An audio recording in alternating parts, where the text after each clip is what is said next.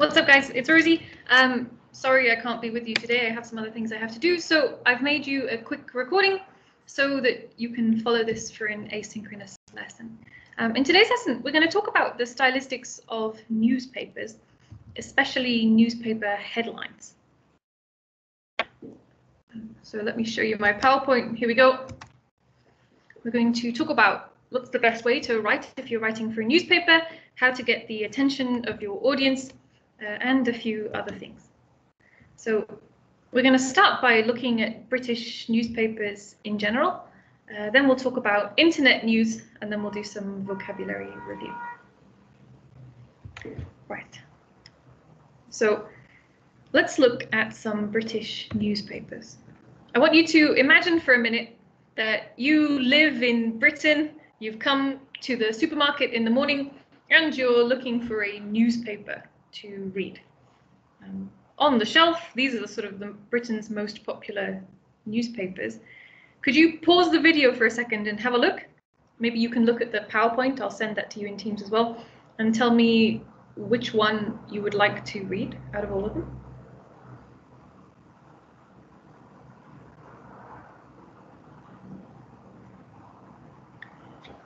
I can't hear you, obviously. My guess is probably a lot of you may have gone for the Eye. The reason why I say this is actually British teenagers do read the Eye. It's designed for people under the age of 16, and you can see what kind of audience they are looking for by looking at what kind of articles they've got. You know, they've got a picture of a meme cat. They're talking about American culture. And the Eye is the only newspaper out of all of them you can see that has the name of the newspaper is like just tucked up to the left and it's kind of hidden. So this is the sort of typical teenage newspaper. Perhaps some of you are more traditional and more serious. You might have chosen the Times. The Times is Britain's oldest newspaper and it's popular with old people, like my grandfather will read the Times. You can see what kind of audience this one is for, the Daily Star. Psycho Seagull mugs TV legend.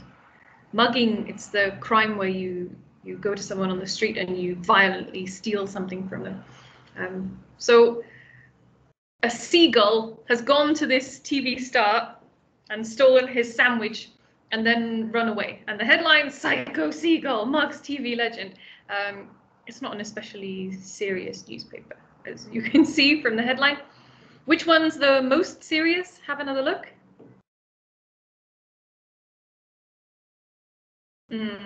Yeah, you can see from the amount of text that's on the front page of this newspaper that the Financial Times is probably the most serious one. There's some pictures of Macron, the French Prime Minister, on the front of the paper. So it's a pretty serious newspaper. You can also see who it's for based on the color of it. It's the only newspaper that's yellow. Yellow pages is what we call the economics newspapers. So if you're an economist, if you're a banker, this is the newspaper for you. So let's do some revision of stylistics vocabulary to see how much you can remember. Anyone find alliteration? Pause the video if you can't. Okay, alliteration. Psycho Seagull, that's alliteration. Million miss cancer checks. Another American. School shooting. The people in Parliament. These are all alliteration. You can see in traditional newspapers, alliteration is pretty common. Although you can see it's more common in the younger people's newspapers and the kind of stupid newspapers. This is also not a very respected newspaper. In general, alliteration makes your article seem less serious and more ha ha ha funny, right? Can anyone find an example? Hyperbole. Well, how about the most dangerous chicken in Britain? This is Jeremy Corbyn. He was the shadow prime minister. So he wasn't the prime minister. He was like the alternative prime minister who wanted to be minister but didn't win the election. Is he the most dangerous man in Britain? No, obviously, but ha ha ha. It's a funny joke about this Prime Minister, I guess. All right, can anyone find a statistic? Yeah, that's too easy. A statistic is 1 million. You see that 1 million is written using words and not numbers. The reason why 1 million is written using words is because it's easier for people to read 1 million than it is for them to read 1, 000, 000, 000, 000. So this is easier to understand. And it's kind of traditional in normal newspapers to use statistics in word format. Can anyone find personification?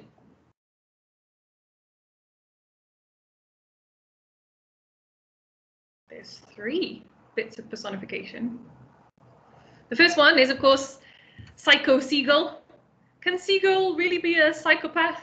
No, we're giving something that's not human the characteristics of being human is personification. Calling Jeremy Corbyn a chicken, that's kind of the opposite of personification, but we're saying like a chicken, when they are afraid, they always run away. Jeremy Corbyn is like a chicken, a coward. It's kind of personification, you can say. The last one is Google, the terrorist's friend. Google is a machine, it's not a person, so really it can't be friends with terrorists, but we personify Google like it's a person, so then we can easily talk about it. Okay, any examples of slang you can see? Right, actually there's not a lot of slang. There's only slang you can find in here in the Daily Star. There is the word telly. Telly is British slang for television. All right, yes, I hope one of you got that. And also it's down here, TV legend. It's not like a legend man. So if you are a legend, then lots of people like you, basically. So TV likable man. We've also got, can anyone see passive voice in any of these? Have a look. The answer is no. If you read a stylistics textbook, you will see people say in newspapers it's traditional to have passive voice most of the time in your newspaper headlines. But actually in modern newspapers, this is no longer the case. The reason why not is because when we search stuff on Google, we don't search in passive voice, right? We search for active voice. And these guys, they all want to be the top of the Google search results. So in order to do that, we have to write in active voice. So headlines these days, not passive voice anymore. I wanted to talk to you about the rule of 3 over here. Okay, so what's the rule of 3? It means that when you make a list of things, the best number of objects to have in your list is 3. The example you can find here, it's Boris Johnson. He's now our Prime Minister. It is, he misled, he lied to the Queen, the people, and Parliament. The Queen, the people, and Parliament, it's 3 things in the list. If you have only 2, he misled the Queen and the people. It doesn't sound so good. If you have 4, he misled the Queen, the people, the Parliament, and the press. 4 is too many. The perfect number of things to put in a list is always 3, and that's just a stylistics rule for English language. Last one, if any of you can find a joke.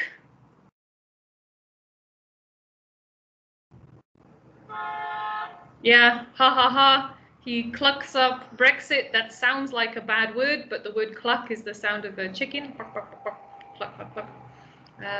Yeah, Psycho Seagull, I guess that's a joke. In general, the less serious newspapers like to have jokes on their front cover. All right. So when we look at the front page of newspapers, we can tell not just from the colors and the pictures, but also from the stylistics of the text, what the target audience are for these newspapers. For example, what's the target audience of the Daily Star? It's someone who doesn't want very serious headlines, They want jokes, they want stupid stories, they want to smile and laugh, they want to read about Michelle. Great. On the other hand, what's the target audience for the Times? Well, it's people who can read very well. It is people who watch television, I suppose. And it's kind of just appealing to old people in general, you can see. So this is the traditional news. In Britain, still, traditional news is pretty popular, but probably most of us don't get our news from newspapers these days. Most of us get our news from online. The headlines online are not quite the same as they are in traditional newspapers, because in online, we've always got clickbait headlines everywhere. Cabin crew takes secret pictures. You won't believe the results. 20 celebrities who have beaten cancer. The must-see technology that is changing the way you listen, ... What do you call ... again? Ellipsis, good memory, nice job, guys, yes? That's right. Why are newspapers writing such horrible headlines, really? Why do they do clickbait? Well, it's because they want more people to click on their article. If you click on their link, they get money for you looking at their adverts. Does it matter to them if you actually read the article itself? Actually, no. It only matters for them if you click the article. And so a lot of newspapers are writing kind of stupid clickbait headlines just to get some extra money. So let's look at the stylistics of clickbait. Here I have a kind of funny comic. You can read it by yourself if you like.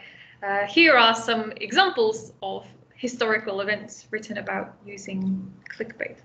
I'd like you to actually read this for me and try and think of some common phrases that you see in clickbait. You can pause the video and have a look.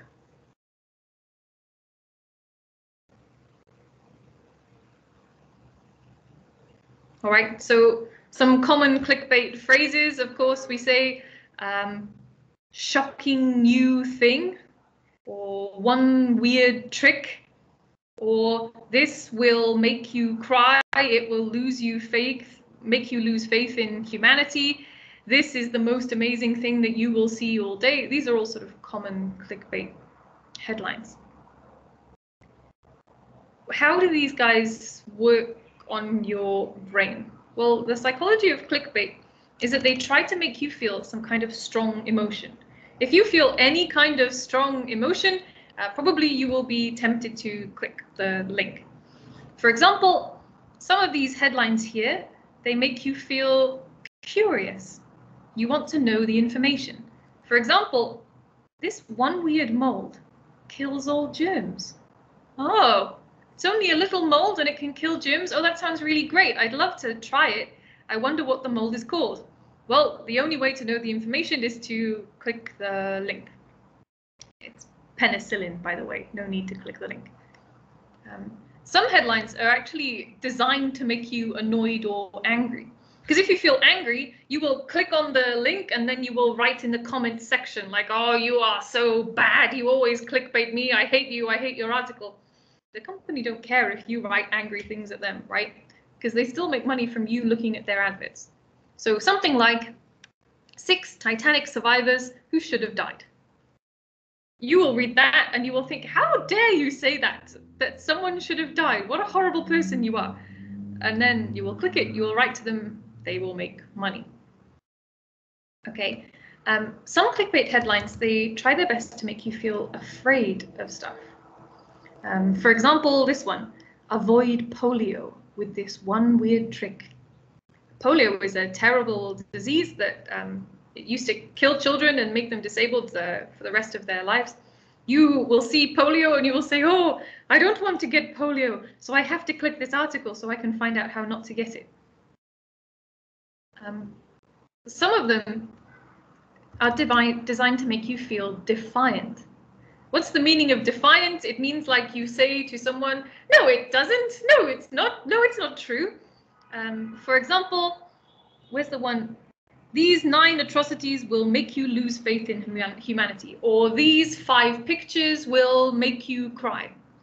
You will say, I won't cry, you can't make me cry, and then you click it, and they make money. That's clickbait for you.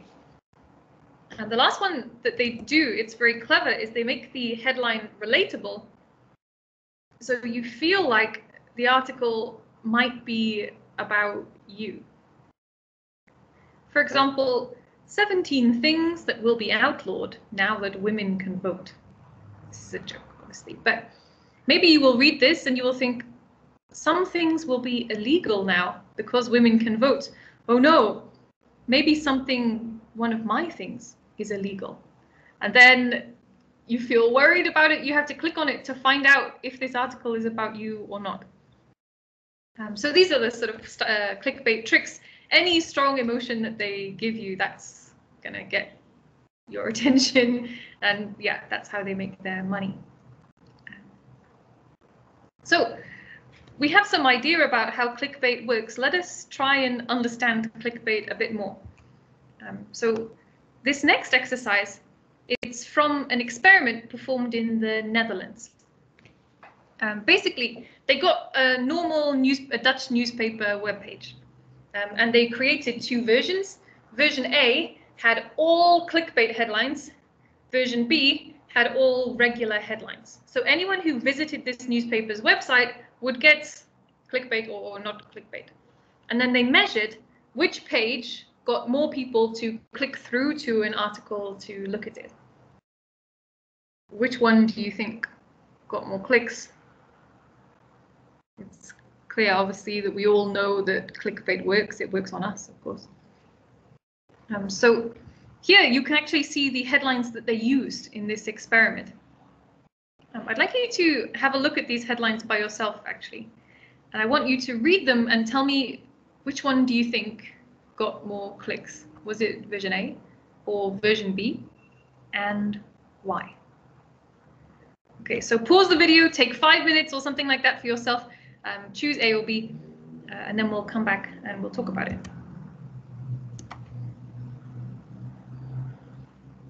I hope you really did pause it. Right, we're back. What was the first one? Of course, it was B. Version A, it doesn't ask any questions. It doesn't make you feel curious. It just makes you say, I agree. Without any strong emotion about this, you wouldn't really click it. Whereas this one, it starts with a question word, why? It asks you why, and now you want to know the answer. So using questions, that's a clickbait tactic. Next one, number 2. A is the clickbait headline. Why? Because it is very ambiguous. Ambiguous means you're not 100% sure of the meaning. So in this version, Alkmaar, the city, was transformed with a semi-pedestrian zone, so cars can't go here at certain times of day. You know what's the idea. But in this one, what is the student idea? And what small Dutch town was transformed? Is it my hometown was transformed? And did it transform in a good way or a bad way? We don't actually know from this headline, and maybe you feel a bit afraid because of that. So the ambiguity makes you click through. Next one. It is B. The reason why it's B is because it's using ellipsis. We talked about ellipsis in the first lesson. Ellipsis gives this mystery of like what will come next. We don't know. So that's how that one works on you. The next one. It is A.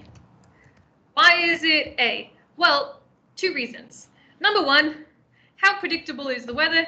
It doesn't really give me any strong emotion. This is a scientific question and the answer is scientific. But this one, why is the weather forecast so often wrong? This gives me this emotional reaction. Oh yes, I went to the park and then it rained on me. I'm so cross like this. Another reason why A is the better clickbait is because it's so relatable. You know, it's not about, I don't sit down at lunchtime and wonder like, I wonder how predictable the weather is. The question that I really ask myself is, oh my God, why is the weather forecast wrong again? So it's relatable and yeah, it's a stronger emotion. Next one. You may think B. B sounds like an advert, but actually A is the clickbait version. Easy money fast, it just sounds like a trick. It sounds like someone is trying to fool you, and so most people wouldn't click on easy money fast. But this one, this doesn't sound like a trick, right? It doesn't sound dishonest. 7 ways to make money while waiting for a job. Oh, I'm waiting for a job. That's relatable to me. And 7 different ways to make money. This means if I don't like the first option, maybe I'll like the second one, maybe I'll like the third one, the fourth one. So giving a list of different objects, it's called a listicle. I'll write it for you. List, article, icle. Like this. Listicles appeal to people because people like to see a lot of different choices. Next one, A or B? It is A. Why? Because you feel afraid. Am I going to make this same mistake? Am I going to lose $3,000? Oh no, I have to click it and find out if I'm making this little mistake. Whereas this one, you know why he lost the money, and so you don't feel worried about it. Maybe you feel a bit angry, but it's not very relatable. Next one, A or B? It is A. Asking a question, a rhetorical question, makes people wonder. And also, it's asking about you. Are you making some mistakes? You feel like, oh no, maybe people are talking about me and my mistakes, and I just don't know about it. I have to click and find out if it's really about me. Whereas this one, oh yeah, it's just office workers complaining. But this one, oh no, maybe it's my mistakes. Next one, A or B? It is B. This headline is trying to make you feel that emotion, defiance, like I said. You read this and you think, yes, I will make it as a successful photographer. How dare you say this? And you feel angry, and so you click it. That's your emotion tricking you into making money for these newspapers. Last one. I think this one is B. This one, if you read this article, you know it's going to make you feel unhappy or upset, and maybe you aren't very happy about reading it. But this one, you'd be excited to look at other people's children and say, ha ha ha, how horrible they are. So you want to relate to this article in a good way, so you'll probably choose this one. And of course, the revealed in capital letters with the exclamation marks, that's pretty clickbaity too. So let's do some quick revision about the stylistics of clickbait. Which one gives more details about the content of the article, and which one's more ambiguous? Yeah, clickbait's more ambiguous, and traditional headlines tend to give more information so you know what the article is going to be about. Which one uses a listicle to entice you? It's clickbait, just so. Which one uses more question words? Clickbait, like why is this always happening? Question words make you click. Which one tries to make the reader feel negative emotions? That's clickbait. Which one cuts out conjunctions and verbs to make it shorter? Well, let's look back. It's not clickbait, is it? Yeah, traditional headlines cut out conjunctions and verbs, whereas clickbait doesn't do that. It doesn't need to, because it doesn't need to save any space. Next one, which one uses numbers in text form? That's traditional headlines. Clickbait uses numbers in number form because they're more eye-catchy. Which one presents the reader with a mystery that can only be solved by reading the article? Clickbait, of course. And the last one, which one uses superlative adjectives? The best, the most amazing, the most incredible. It's clickbait as well. That's right. Okay, so your assignment at the end of this video, guys, you have a couple of them. Number one, do the Teams quiz. But number two, I'd like you to write your own clickbait. You can see here a list of traditional kind of headlines. What I want you to do is choose one of these headlines and then change it to make it into a clickbait headline. For example, here I have Facebook to take steps to reduce clickbait. That's a normal traditional headline. Let's make it into clickbait. What about your Facebook feed will change completely next week? Find out how. Or what is Mark Zuckerberg doing with Facebook this week? Question mark. Let's do this one as well together. The equivalent of 4 donuts. Experts warn of high sugar content in children's drinks. What about, let's make the reader afraid. Let's say, you won't believe what's in these children's drinks. Sugar, surprise, yeah, okay. But it's clickbait, great. So can you pick one of these on this list and write me a clickbait headline? Thank you. Oakley dokley. So, just to review some vocabulary, we have a few extra words that we didn't know last week. The first one is target audience. The target audience is the people you are writing for. For example, you need to define your target audience to be successful in social media. Who is your social media for? You have to choose first. The rule of 3, when you make a list, the best number of objects to have in a list, it's 3. Ambiguity, when you write a headline that people are not sure what's the meaning of it, that's ambiguous. Ambiguity is the noun. Ellipsis, ... A listicle, top 5 list or 7 ways to make money, that's a listicle. And superlative adjective, the best. All right, so 3 pieces of homework. Homework number 1, choose one of these and write a clickbait headline. Homework number 2, do the Teams quiz for newspapers as usual. There's also a Quizlet that I will send you, that's optional. There's also one more optional piece of homework, and it is here. This I will send you in Teams, it's extra credit work. Basically, I've got down here 3 different newspaper articles, all on the same subject. This is from the Guardian newspaper. This is from the Sun newspaper. And this is from the BBC website. Your job is to fill in this table over here with information about the Sun and the Guardian to compare what the style is like. For example, if we look at the BBC News headline, it is COVID vaccine. Over 70s urged to get vaccine as UK nears target. This is a very boring headline, but it gives all of the information that's going to be in the article just straight away in the headline. If we make a comparison with the Sun's headline is, good job. Okay, so what is this headline doing? It's just a joke. It's a pun. We can write in here, joke, pun, makes you laugh. Jab, by the way, means injection.